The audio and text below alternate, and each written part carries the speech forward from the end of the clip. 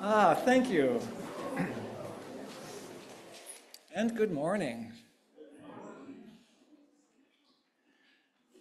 So drawing on the words of Holly Near's song, which tries to remind us that we can be angry and loving and gentle and peaceful all at the same time. Those are not mutually exclusive possibilities. She wrote this, of course, with many kinds of justice efforts in mind over the decades. So in a moment, after we silence our cell phones, and so we have maximum peacefulness today, I'll invite us in a moment to say hello as we do so many Sundays. This morning, I invite you to take a moment to think about if you were to name something of what you're feeling today, what might it be? I'll invite you to share with each other in a moment. Will it be anger? Will it be joy, hopefulness? Will it be something else? So as you say hello to the people around you and make sure that everyone is greeted well, feel free to share and or to ask, is there something you're feeling today? And you don't need to share that. That's up to you. You have the option. So hello, and what are you feeling today?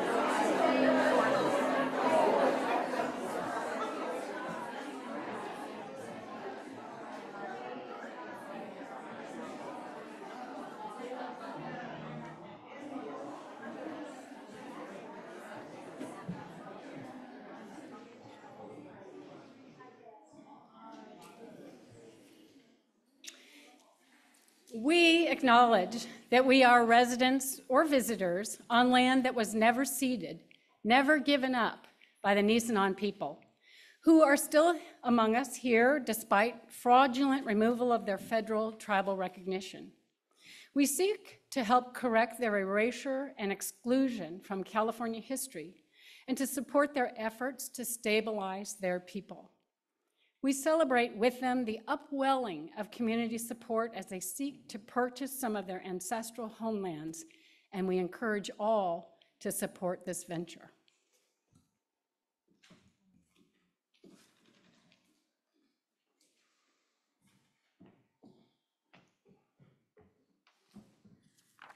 The lighting of the chalice.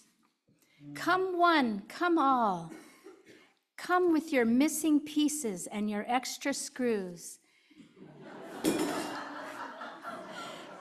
Come with your hard edges and your soft spots. Come with your bowed heads and upright spines. Come all you flamboyant and drab, verbose and quiet, fidgeting and lethargic. All you with large vision and tender hearts. All you with small courage and tender fears. Bring your lisp and your stutter and your song. Bring your gravel and your drawl and your lilt.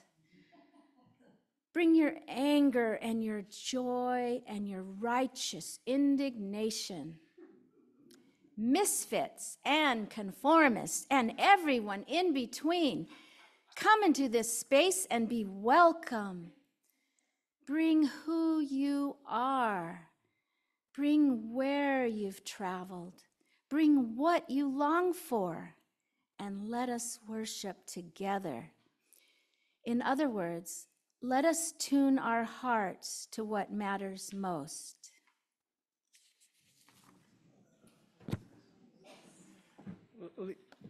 Liana, beautifully offered, thank you. The words of Ian Riddell. I invite us to sing our young ones on their way, at the very least in spirit, with the light that goes with them from the light we share in this room together, this little light of mine.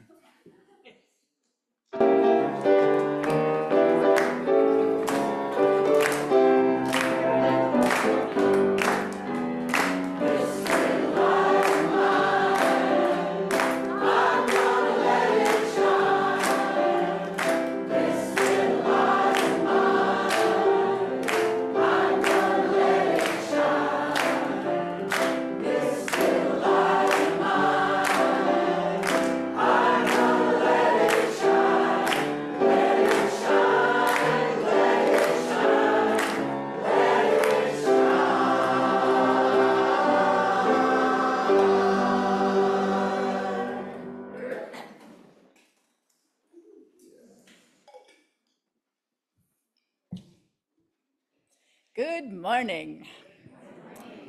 I am Lindsay Dunckel, and I am serving as worship associate for this morning's service. Welcome to those in the room and those on Zoom, to the Unitarian Universalist community of the mountains, a place where we are each welcome to bring our whole selves, all the wild, woolly bits, the boring bits, the prickly bits, the joyful bits, the grieving bits, the conflicting bits, all of it. May you be able to lay your burdens down for this hour of worship while we set aside time to make sense of ourselves and the world. We strive to make of this a place of authenticity where we can seek solace, feel a connection to others, and stretch along our growing edges, building together a beloved community. Come, as we heard in our chalice lighting words, let us tune our hearts to what matters most. And our opening words this morning will be sung by the choir.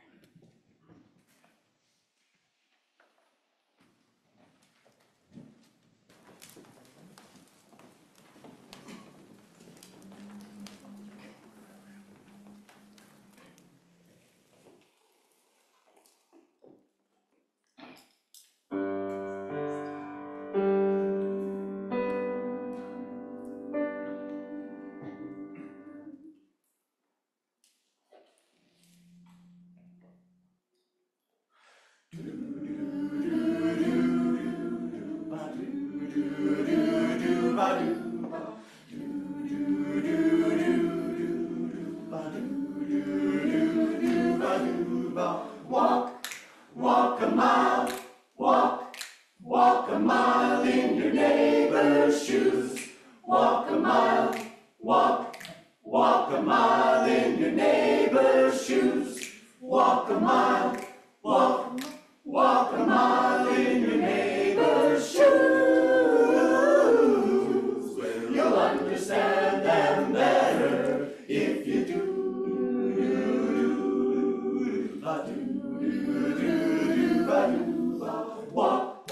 Walk a mile, walk a mile in your neighbor's shoes. Walk a mile, walk a mile in your neighbor's shoes.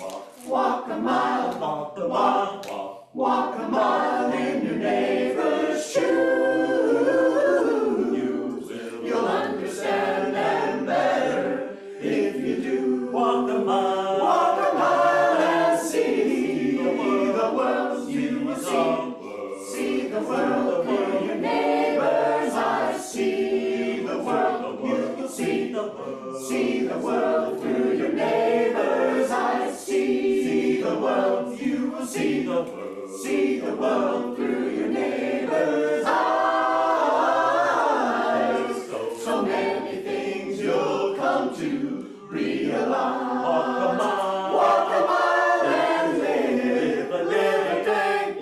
Live a day in your neighborhood. Live a day in your neighborhood. Live a day in your neighborhood. You'll understand them better if you could. You will understand them better. You'll understand them better. You'll come away with a different point of view. If you walk a mile, see the world, live a day. Walk a mile in your neighbor's shoes. Their shoes. Walk a mile.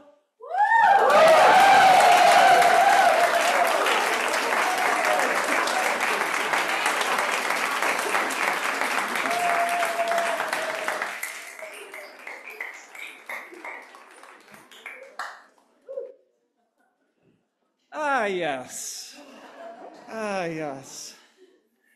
Speaking of joy, What a pleasure. And Jordan's in the house. Jordan Thomas Rose. For those who don't know, Jordan was the music director here before Toby. So. No relation. Welcome. So I was thinking with joys and sorrows when I was young and growing up in the Catholic Church. So we had, banks of votive candles. Sometimes the smaller votive candles, sometimes the 7-day candles, and very often people would come in and light those candles. Sometimes before or after a mass, but also all week long, people would come in. And it was not uncommon, especially in more urban areas, for people who were not Catholic to come in and light a candle. There's something about the tangibleness of that ritual, the idea that this flame is holding vigil for whatever people were carrying. Most often what they were worried about, but sometimes what they were glad about too. Our ritual this morning is a variation on that theme. It's a variation on lighting that votive candle. I think of it as a very California-friendly version of lighting candles, especially in the summer. We place a stone, invite you to place a stone in a bowl of water. And for those who are online, we've initiated an equivalent, which is to type a 0 or an O, a stone-like figure in the chat, or in the chat to name some of what you're carrying. I invite us to search our hearts in the music and the quiet and to hold each other. In other words, this is not nothing happening. There's something very important happening during this time, even if we're silent. And I invite us to share that bowl and that table. In other words, to come up multiple people at a time, to remind ourselves that we're in community. So I invite you to look inside, take note, acknowledge what's in you today. Maybe you named a feeling already, or maybe there's something else that's coming up. I invite you to lift up your prayer in the silence if that is your practice, to center your mind if that is your practice, and regardless, to hold each other in a great deal of tender care as we mark this moment.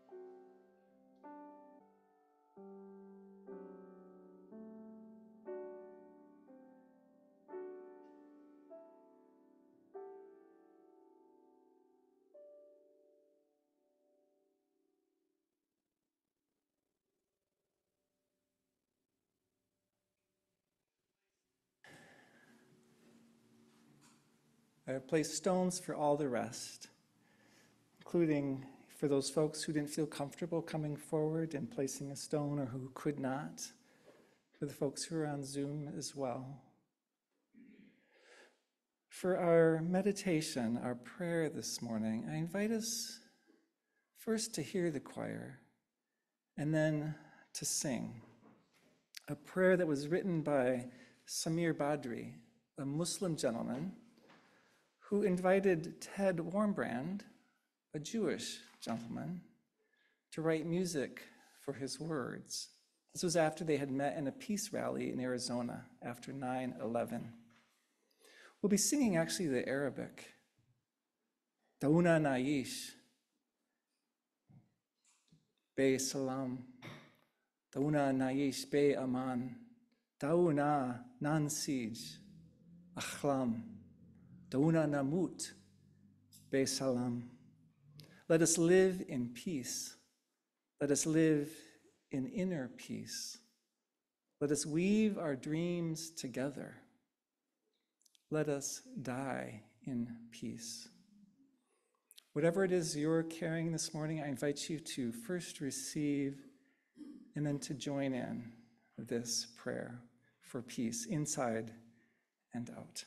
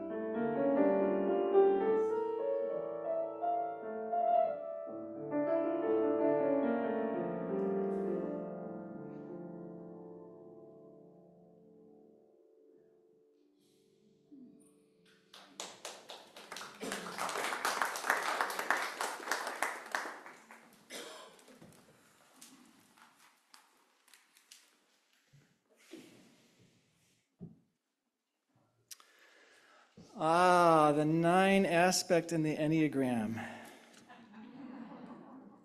The final personality aspect in our year-long series. The 9 is known as the Peacemaker, or I think the most wonderfully apt title is the Peaceful Accommodator.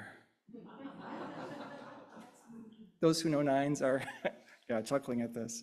This is the easygoing, reassuring, agreeable, or accommodating part of us that goes with the flow and gets along with just about everybody.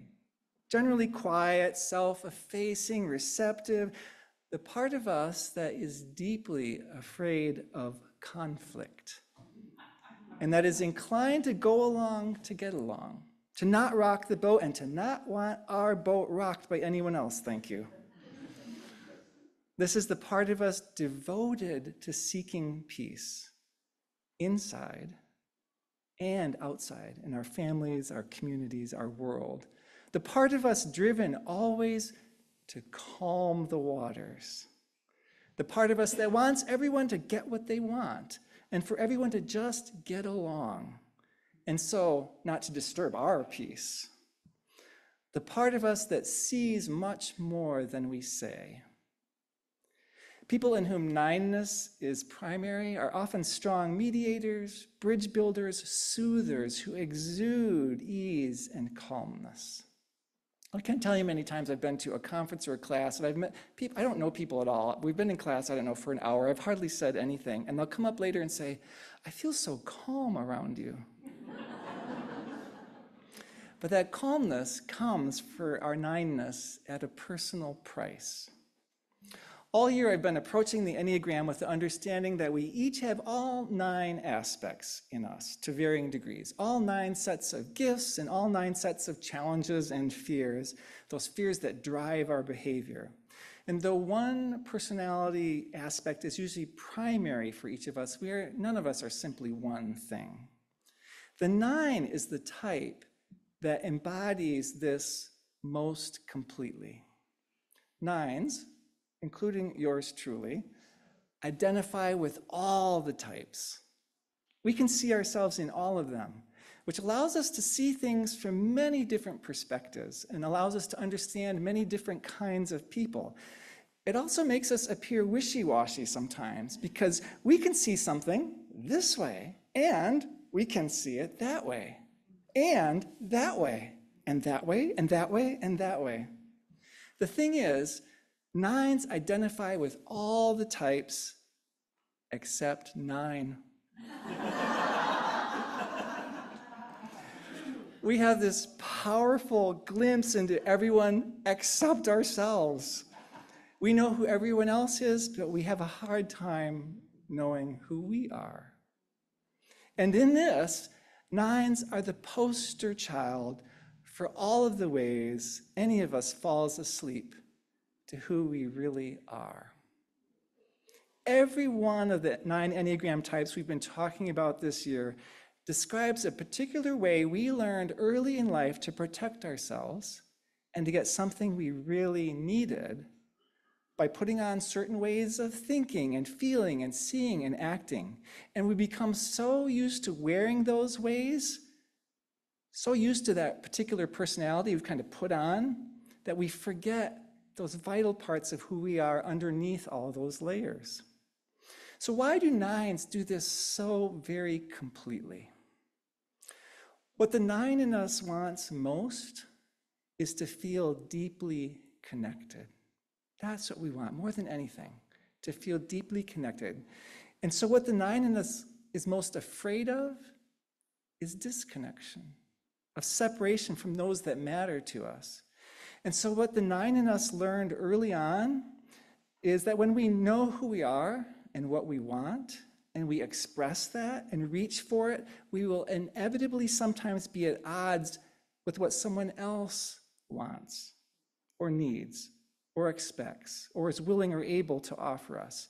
And we learned that that tension or that gap causes the key people in our life to withdraw or lash out sometimes, or otherwise break or not offer the connection that we so want to feel. So we learned not to risk disconnection. We learn not to risk it.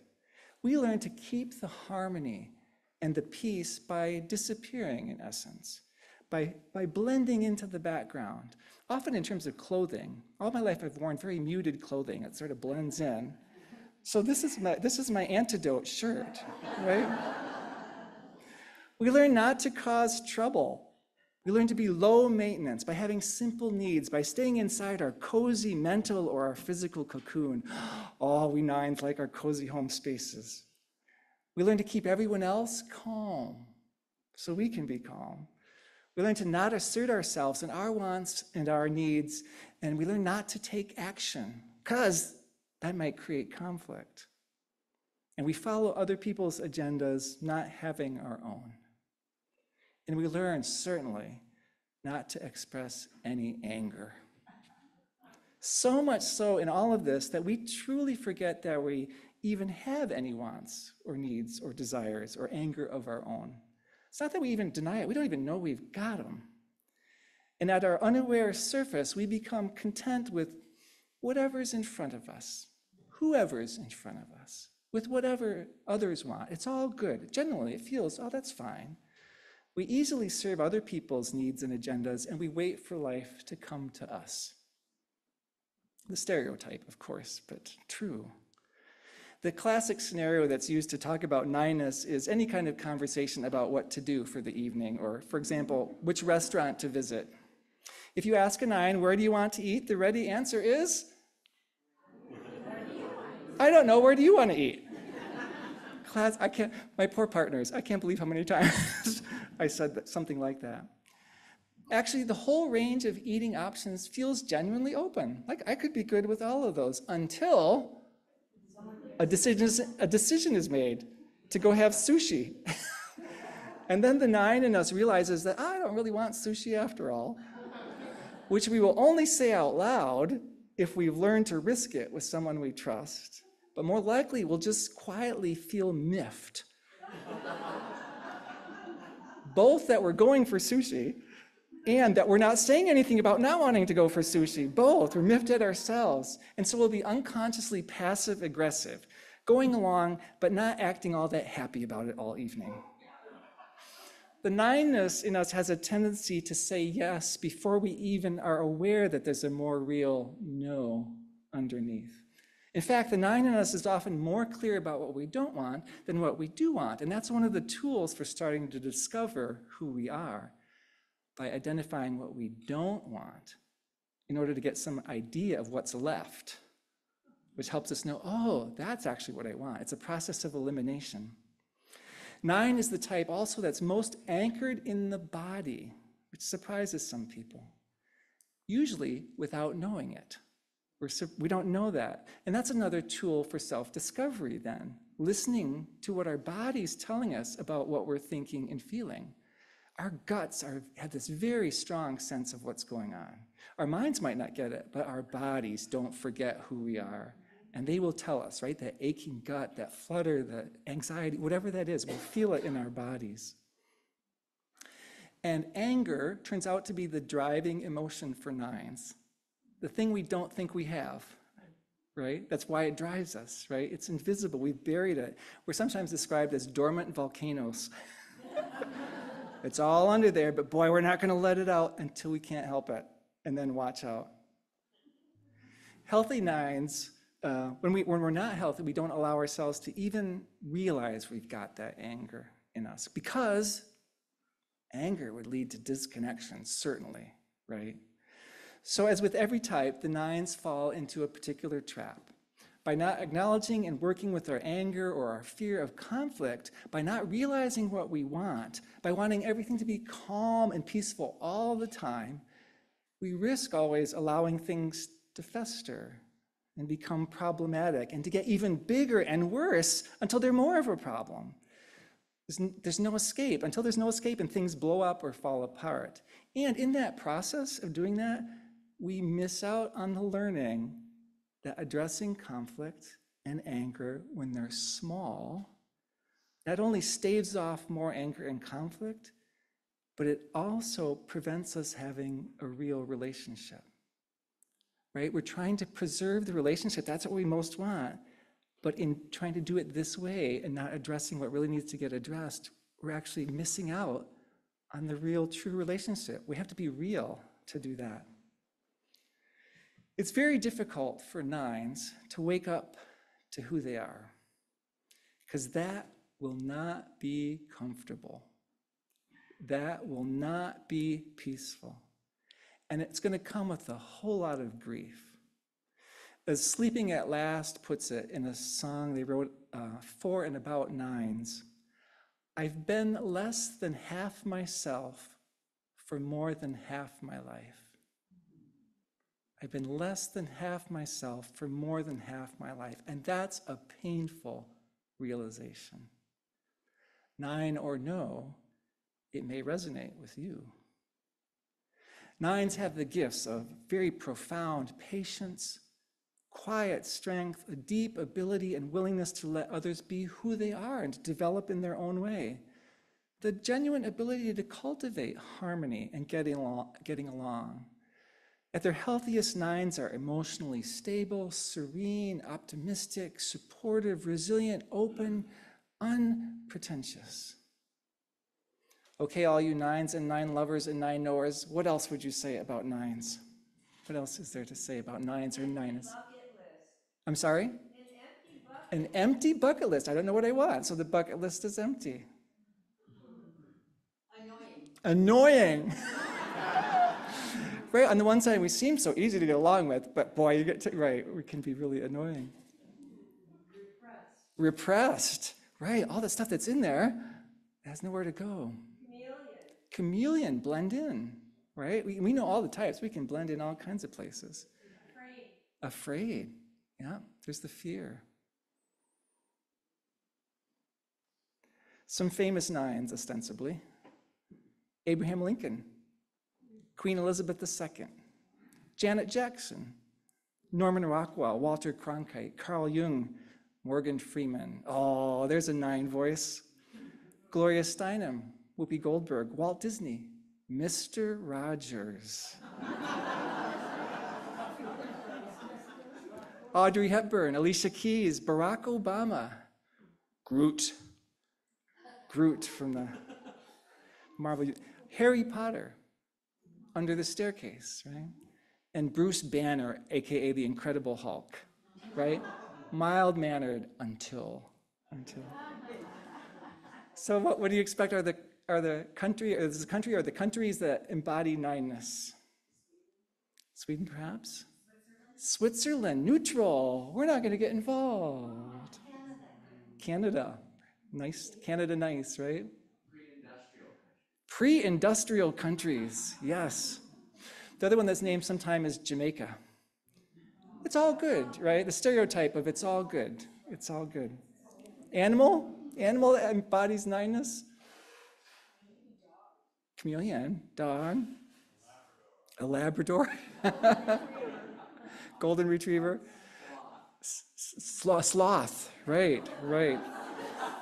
So the idea of laziness is attributed to 9s, not laziness in getting things done or action, but laziness in discovering who we are, right? That we're just going to let that be. We're not going to really risk that. Elephants are named sometimes, right? Quiet, plodding, doing their thing until. Well, I'm very pleased to say that Lindsay has some reflection to offer on 9ness.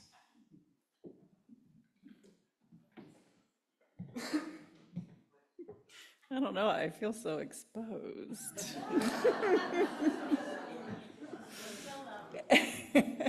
I feel like I have to tell you that my children, when they were teenagers, looked at me and they said, whenever we asked you if you were mad, you would always say, no, I'm not mad, I'm just frustrated.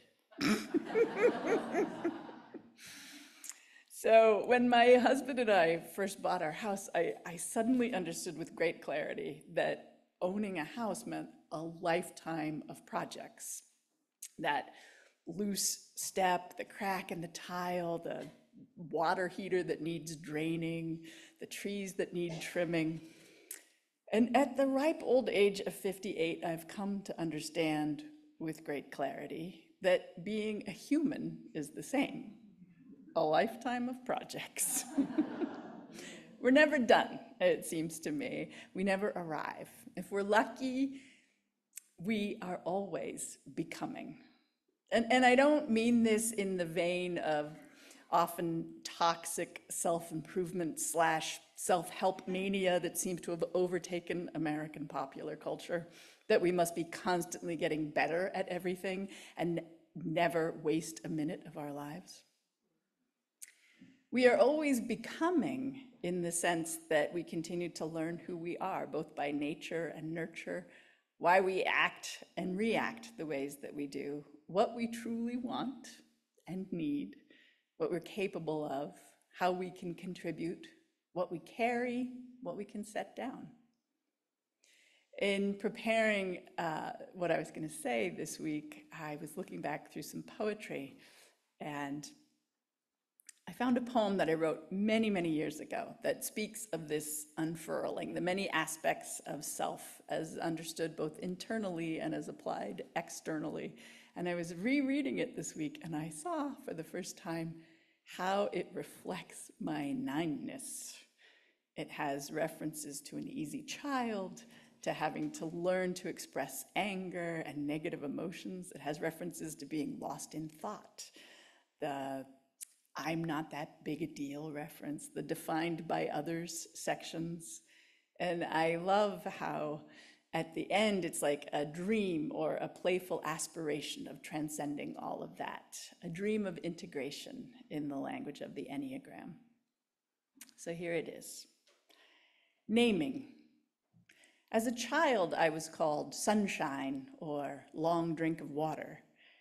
Yesterday, my name was Storm Cloud, Prickly Pear. It took so long to learn. I've called myself Inspiration, and maybe one or two others have too. One day, I'll be known as Tiger Tail, stripes and all. When I die, they'll speak of me as Mountain, River, or Blue Whale, though I'll not have been that big. My cats know me as Giver of Raw Chicken. My baby called me but now it's more like plaything, picker-upper, comfort giver, and mustn't forget Jungle Jim. My teachers called me Quiet One, Thinker, and who?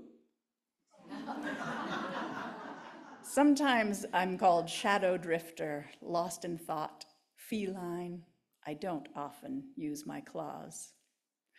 When they write it in the sky out over the ocean so people lying on the beach can see it, then my name will be Aqua Blue Zamboo, and I will smile when I see it floating up there and dive straight through the waves. I like to think that someday I'll get to Aqua Blue Zamboo, maybe. I had a powerful experience in my early 20s of seeing an old home movie. And at the time I was in therapy and digging deep for my authentic self as opposed to my what others need of me self. And in this snippet of movie, the camera panned away from fun family pandemonium by a swimming pool to 2-year-old me, sitting in the shade under a tree, calm and happy, taking off first one shoe and sock, and then the other, playing with my toes, stopping to dig in the dirt now and then with a stick, probably singing to myself. I had a visceral reaction to that scene. That's me. That's who I am. And I can tap into that grounded, content person when I need to. This becoming, it seems to me, is also a return. As I evolve, I am also working to get back there, to that Lindsay. So maybe one day I'll get to Aqua Blue Zamboo. But for now, I am Lindsay, and I am decidedly a work in progress.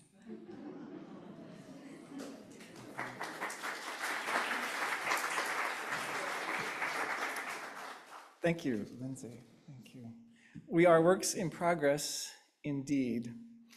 During sabbatical renewal last year, I dove into studying the Enneagram. and into some great therapy as well. In part because something inside me was crying out to be liberated at last after 60 years, and in part to put on my own oxygen mask in order to be of greater service to you and to this community.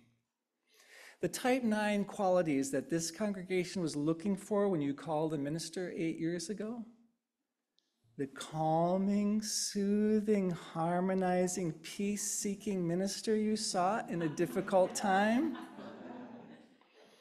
qualities that have served well in certain ways through national political upheaval starting in 2016 and a worldwide pandemic since then. All of that needs to be complemented in order to move forward by a minister's clear sense of self, a willingness to learn to engage conflict well and constructively, a minister able to know their own wants and needs and to reach for them, even when that risks people's displeasure and disconnection at the surface anyway. The ability to take and hold a clear stance even when it's not popular or might not be. I undertook this series of Enneagram services this year to help me further my own journey, yes, but I have also hoped that these services are inviting you into curiosity, into greater awareness of yourself and others, and all the many aspects and layers of each of us. Some of you have grooved on these services and are seeking deeper engagement with the Enneagram's insights, and others of you have been, I don't really get it, but okay. So thanks for your patience and the space you've allowed. It is bearing fruit. In April, I was hiking in Ashland. This is after a couple hours of hiking, thinking about a comment for some reason in a recent podcast, some variation on the idea that everyone has a purpose in life to discover. The thing is, I don't ascribe to that notion that there's some singular purpose we're each supposed to discover. I believe we find and create purpose, or look back and see purpose, and that there are many possibilities for each of us. So I don't think there's one particular purpose we're supposed to find. But I started to wonder to myself whether believing that is helpful for humanity, even if it's not true. In other words, does it ultimately do more good to live as if each of us has a purpose for us to find? So in the midst of that thought, I suddenly had this sense of a wave, including that thought about needing to find purpose, a wave coming from out of the sky and washing over and through me, kind of with that kind of force. And with it, I felt the heavy weight of a lifetime of shoulds and oughts and do's and don'ts, and not following my own needs and intuitions. Things I've been carrying and that have essentially tethered me in place is what it felt like. And with that realization, with this wave, I had this sense in that moment of being encased in like 8 to 10 inches of thick, heavy, crusty, wet flesh. You know, like a kid's snowsuit that restricts your movement, only much thicker and heavier and deadening and immobilizing. And I had this urge to peel this encasement back, to peel it off. And so I did. Without thinking too hard, with my hands, I'd made this motion with this sense of breaking the surface and peeling the thick layers back and off. And what I sensed remaining underneath, exactly me-sized, skinny, and slightly greenish for some reason, was wet and slimy, kind of like the scenes in movies when aliens are being born. Like mammals too, including us, wet and gooey, with tender skin only because it hadn't been exposed for long, but not at all fragile. No, strong and energized. In fact, I felt luminous, completely energized and free and limitless, able to go anywhere, do anything, absolutely at home, anywhere and everywhere. The real me beneath all those layers, luminous. I shared this story with someone who afterward wanted to know where I was getting my mushrooms.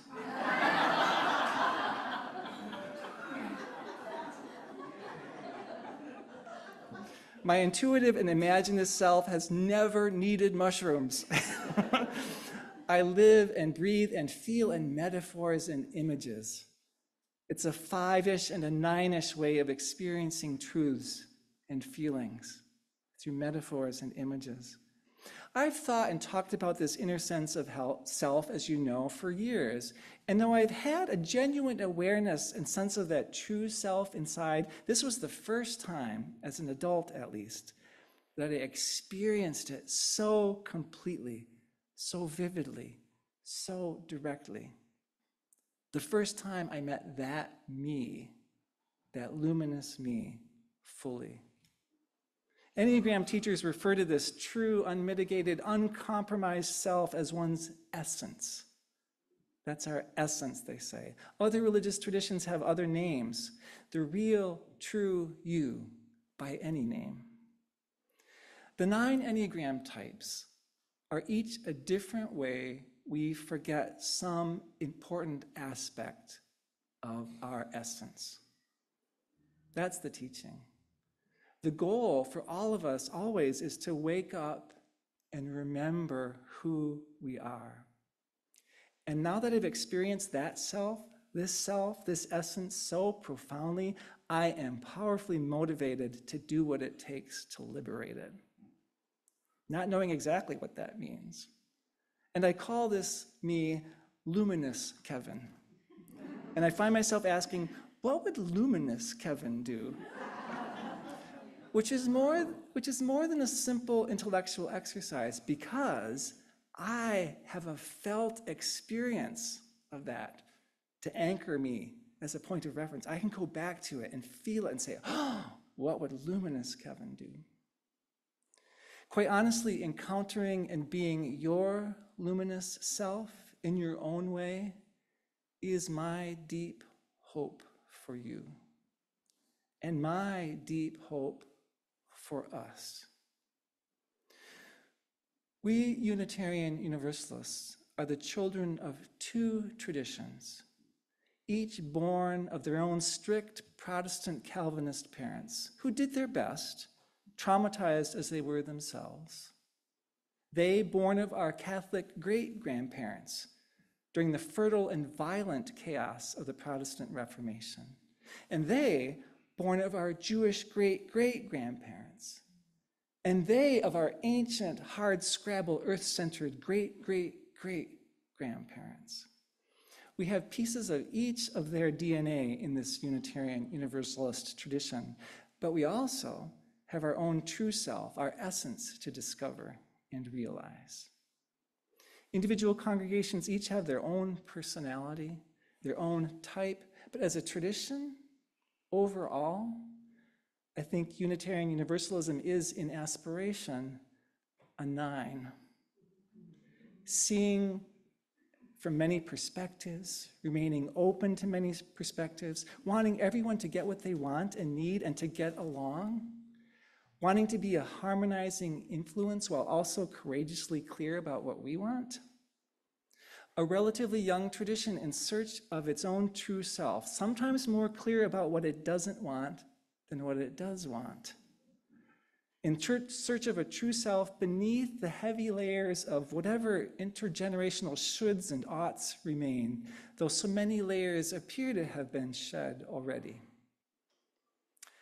Healthy 9s can have the strengths of 8s, the sense of fun and adventure of 7s, the dutifulness of 6s, the intellectualism of 5s, the creativity of 4s, the energy and attractiveness of 3s, the generosity of 2s, and the idealism of 1s. They also know who they are in addition to all those things. They know their own gift for bridging and harmonizing, seeing many sides and seeking peace, and most of all, deep, deep connection. Although we might not be quite aware of that. The current drive to articulate anew what matters to us Unitarian Universalists, the values proposed to take the place of the 7 UU principles, is a way to try to get beneath the layers to the essence of Unitarian Universalism: interdependence, justice, transformation, generosity, equity, and that most perfectly nine-ish of values, pluralism. Our theme for this month. For later, those pages on your chairs are reminding you that there'll be a vote coming up about whether to pursue these sets of values, all understanding love at the center. The thing is, words can never adequately hold or convey such things, ever. But they're what we have to work with across the wide swath of our tradition. Well, that, words and metaphor. What would liberated, luminous Unitarian Universalism do, we are being asked? What would liberated, luminous UUCM do? There's the question for this new day, this new moment in the world. What would luminous UUCM do, and what could we do to meet it? And underneath it all, of course, the deep question: what would liberated, luminous you do? Maybe you know already, or maybe that's the journey of waking up that you're on. Whatever your types, whatever our types, may we find that. May we return to that. May it and so much more be so.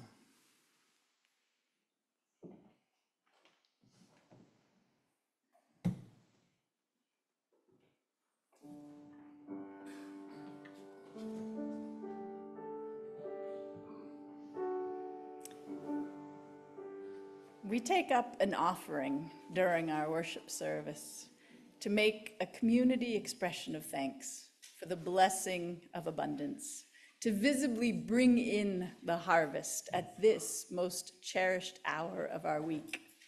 Our offering says that the act of giving is essential to our spiritual well-being, as anything else we do here on Sunday mornings. The act of giving is an act of worship. And each week we extend that act to include a local nonprofit that reflects our values.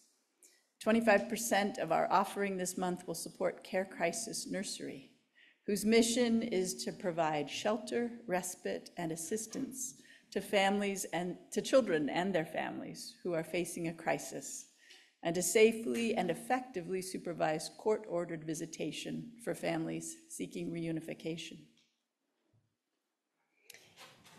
If you are in the room and you would like 100% of your donation to go to Care Crisis Nursery, you may place it in the white envelope.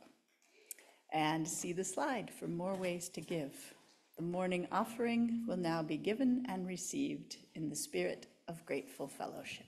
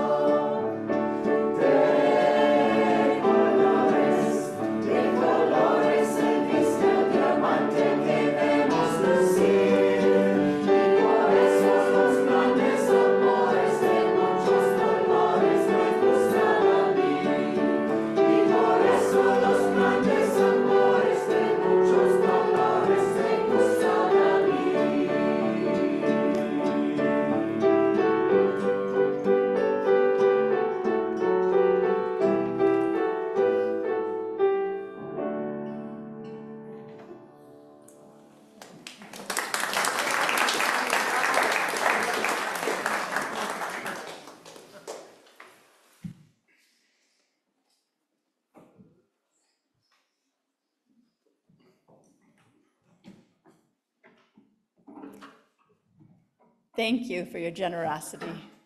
We dedicate this morning's offering to that primary spiritual quest of self-understanding, which inevitably enables us to understand others, to experience the empathy and compassion that activate our desire for justice in our families, community, and the wider world.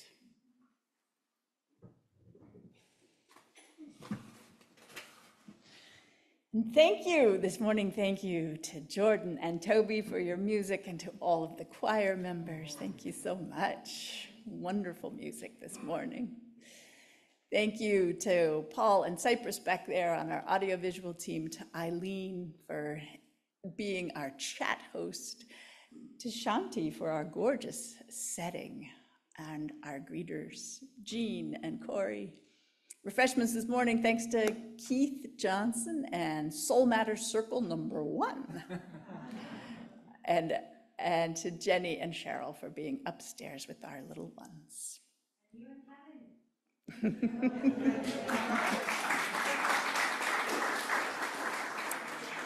So coming up this week, we have Citizens Climate Lobby on Monday. And lots of Pride Family Potluck this Friday evening. All are welcome, and all ages are welcome. Come join us for a potluck supper. A UU Values Retreat this Saturday. RSVPs are helpful to uugrassvalley.org. Spirituality Sharing Circle, also on Saturday. So many Saturday offerings this week. And a book reading with Ruth Gio and friends on Saturday at 3. UU Values History and Future, this time focusing on the future part. Next Sunday, May 26th, after the service. And our community business meeting, this is just a save the date, Sunday, June 2nd at 12:30. And it's time to select the Share the Plate recipients for next year. So vote after the service today and the next 2 weeks. It will become evident.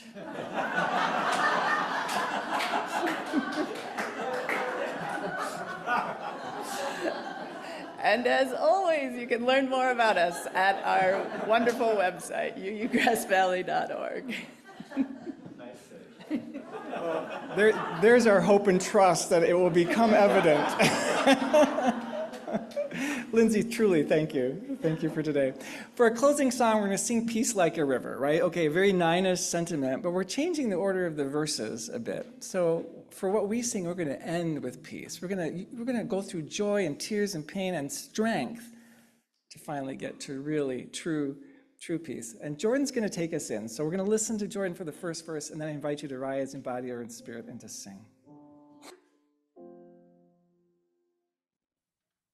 I've got peace like a river. I've got peace like a river.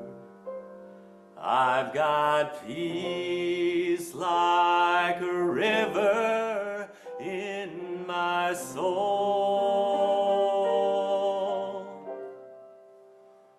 I've got peace like a river. I've got peace like a river. I've got peace like a river in my soul. I've got love like an ocean. I've got love like an ocean. I've got love like an ocean in my soul. I've got love like an ocean. I've got love like